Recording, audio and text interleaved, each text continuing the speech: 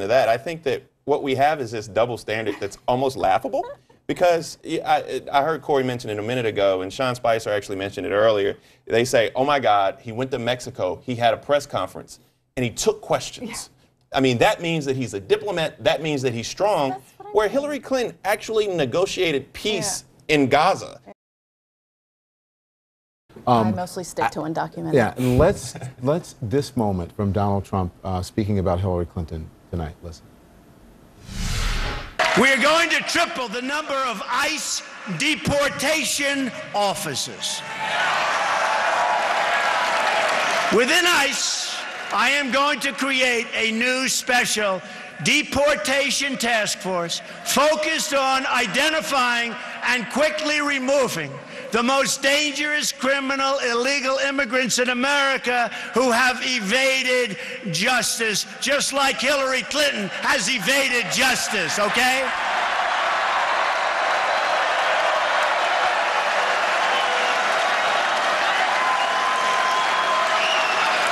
Maybe they'll be able to deport her. Kirsten, maybe they'll be able to deport Hillary Clinton. Yeah, you know, I don't. You're at a loss for I mean, I don't. It's just so. How about we send her back to Arkansas? Juvenile, or something. You know, and then it's just not. I mean, look, this was sort of billed to us as I thought, as a serious policy speech, and it didn't strike me as much of a serious policy speech. It was just more Donald Trump sort of ranting and raving. But we're talking about language. Does language like that, and anyone here on the panel, even Kirsten, does that detract from Donald Trump's message when he says something like... I don't think that particularly, that didn't detract, I don't think. I mean, I think that he went off script, as Donald Trump is known to do. I think there were more concerning things in the speech than that little one-off. And I mean, we can talk about some of the things that were in the speech that were un-American about the way that we were going to vet different immigrants, but not that language. Don, in that particular clip, he laid out a very specific policy. I'm going to triple the number of ICE officers. That's very specific. And I agree with you, but I'm just saying that at the end, and then every. Yeah, I understand, but look, let's get back to the policy. So take away the rhetoric, and what we say is, I'm going to triple the number of ICE officers and put them on the border, not behind a desk. That is a very specific, very achievable policy.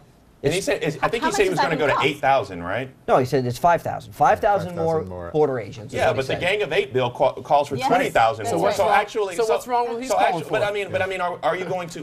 I mean, but the Gang of Eight also knew and understood what the dilemma was and what the problem was. Kirsten Powers, last word in this block. I mean, look, I think it's unpresidential, I think would be the answer to your question. To say something like that, it just isn't something that most people think of when they think of a president saying something like that about, Hillary Clinton, who is his opponent for sure, but I think we could just be a little more respectful. All right, let's talk policy when we come right back. Right after this break, we'll be right back. All right, back now discussing the immigration speech from Donald Trump in Arizona. Matt Schlapp is with me, Corey Lewandowski, Maria Cardona, and Bakari Sellers back with me. Okay, so here's my question. He went to Mexico today. By all accounts, he looked, like a diplomat. Not by all accounts. Do you think you don't think that part of the day was a good part for him? So here's the problem with what happened today, and I've talked about this on your show, Don, and that is that the expectations for Donald Trump are under this studio, right? So he gets up on a stage and he doesn't fumble and he doesn't trip and he doesn't vomit on the President Peña Nieto, and suddenly he looks presidential. And then after everything that he has said and done up until now. He read a script. He looked awkward doing it.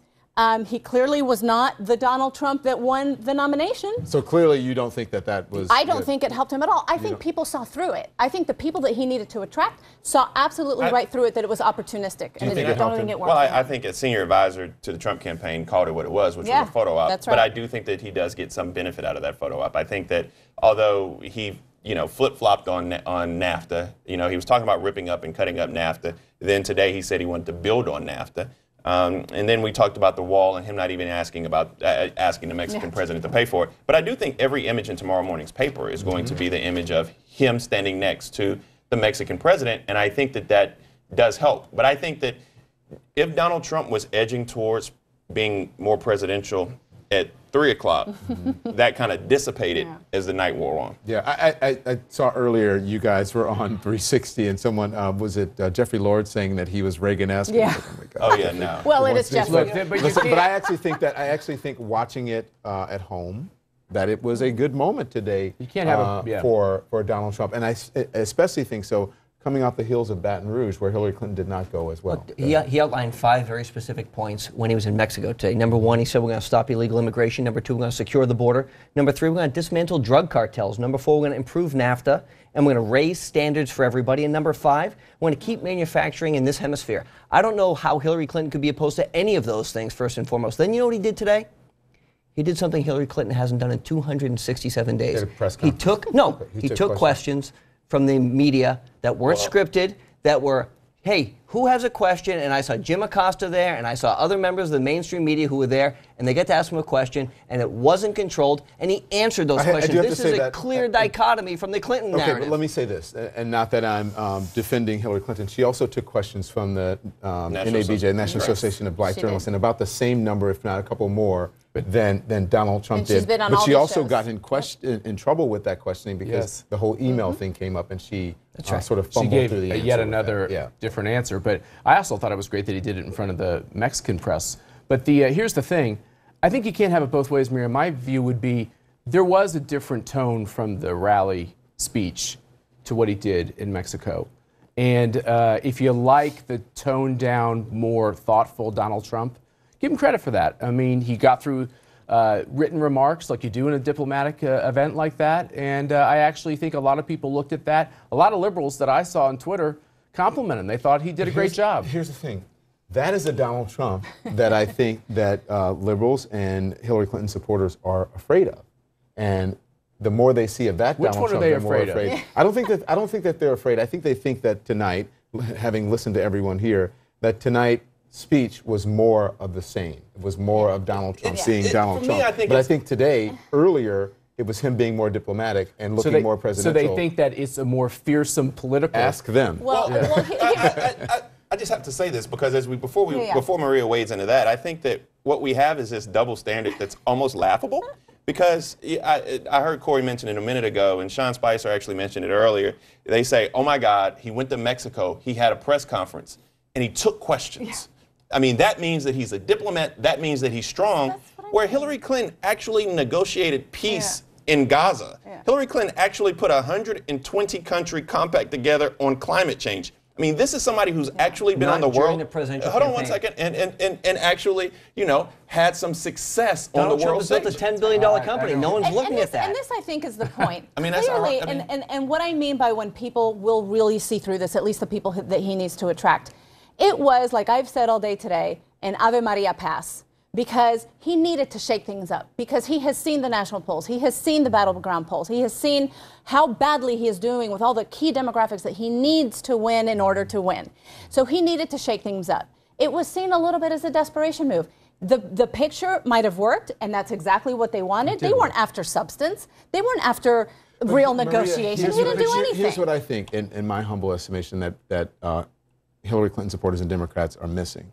And no matter what business you're in this business, you're only as good as your last show, your last ratings. You're only as good as your last live shot. If you're an author, you're only as good as your last book. If you're a columnist, you're only as good as your last column. You're only in this particular campaign, when optics are a big part of it, you're only as good as the optics that you're seeing. And Hillary Clinton gave a speech today. We haven't even talked about it. But see, I completely disagree with that, because that means you are discounting all of the conversations that both her and, frankly, Donald Trump are having with voters.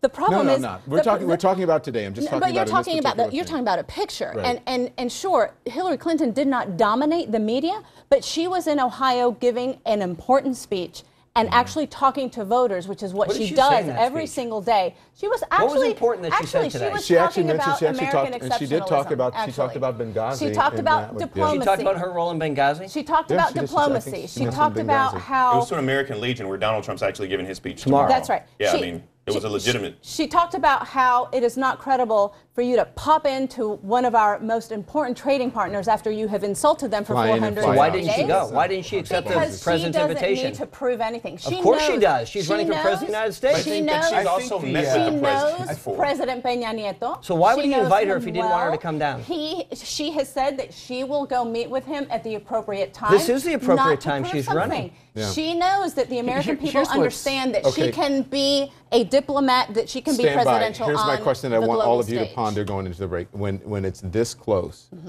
everything counts in large amounts. What was that? Was that Depeche Mode? Everything counts. It does. Everything counts in large amounts. So I think everything counts now when you get this close and the polls are this close. Yeah. We'll discuss when we come right back.